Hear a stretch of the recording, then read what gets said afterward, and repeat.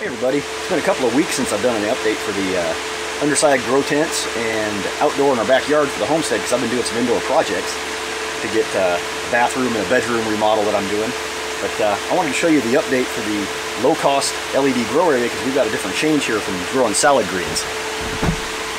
So instead, we've done some cloning and of some what I call critical mass mint, but those in the know what those are. So I've done some cloning, and I'm doing a couple of different tests on my clones.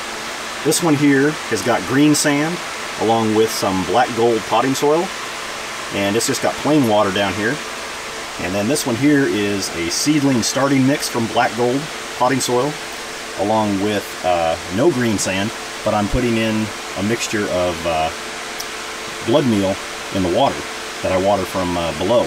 So I wanted to see the difference in my clones to see which ones grow better, or if there's any difference, or if more make it and take to growing new roots or any of that kind of stuff. So this is just kind of a new little use for this low-cost grow area that I've got here with the two Kingbo lights. If this is the first time you're seeing my channel, there's a Kingbo LEDs. You can get those on Amazon, and I have those usually linked in my description below.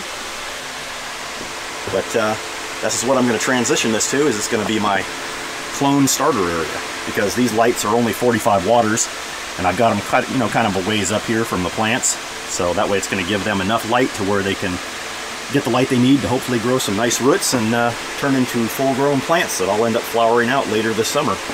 All right, guys.